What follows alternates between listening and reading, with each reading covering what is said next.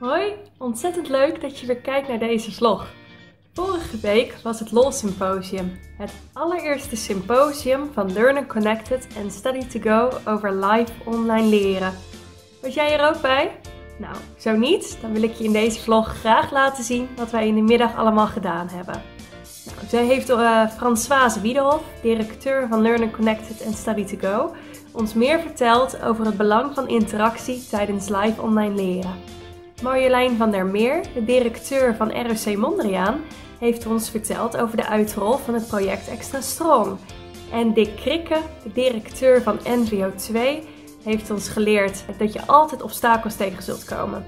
Maar dat als je ergens echt van overtuigd bent, dat je het gewoon moet doen. Verder hebben onze bezoekers workshops kunnen volgen, waarin ze het live online leren voor het eerst echt zelf hebben kunnen ervaren. Tijdens een hele leuke workshop met onze Birgit. En ze hebben tijdens workshop meer kunnen leren over hoe live online leren al wordt ingezet. Namelijk in de jeugd GGZ en in cultuursensitief werken. Nou, zoals jullie zo ook zullen kunnen zien, was het een ontzettend geslaagde middag. Kijken jullie nog even mee?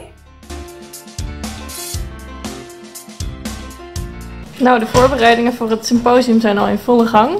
Hoe gaat het hier, dames? Goed. Goed hoor. Ja? Ja. Zijn jullie bijna klaar? Bijna. Regelsschema. Goed zo. Nu al een naamkaartje aan maken. Naamkaartje aan het maken? Yes. Nou, flinke chaos hier. Maar het gaat allemaal goed komen.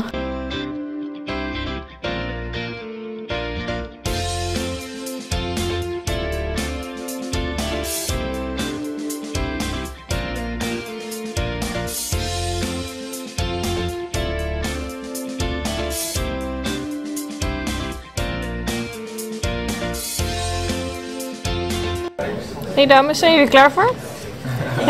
Ja? Ja, we zijn er klaar voor. Goed zo, gast aan het opwachten. De eerste gast is er. Dus de eerste gast is er, ja. Oké.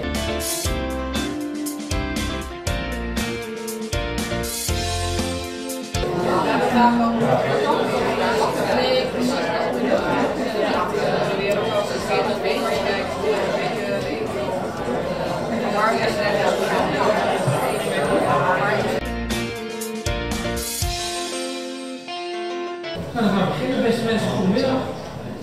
Welkom bij het live online leren symposium.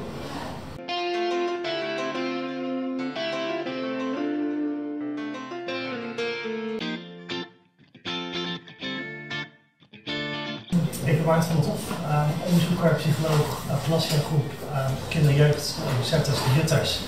En ik ga vandaag wat vertellen over live online leren in de GGZ, in de jeugd-GGZ vooral. En we willen eigenlijk, dus kijken in de keuken geven. Het is wel leuk als men biedt, dan is het ook allemaal kan zien. Ik zal je even draaien. Klik op de telefoon en klik vervolgens op bellen voor informatie. Communicatie door LOL schrijven. Ja.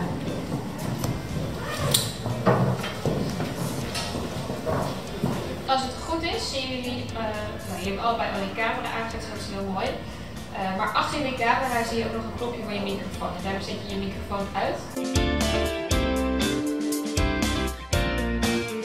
En ik heb het altijd heel opvallend gevonden dat als je kijkt naar de ontwikkelingen binnen het leren, dat organisaties massaal aan de e-learning gingen als daar dan digitale innovatie bij kan kijken. Wat op zich een heel mooi middel is om natuurlijk content te ontsluiten en aan te bieden. Alleen het belangrijkste element van het leren, in mijn ogen ontbreekt daarbij. Dat is namelijk dat je interactie hebt met elkaar.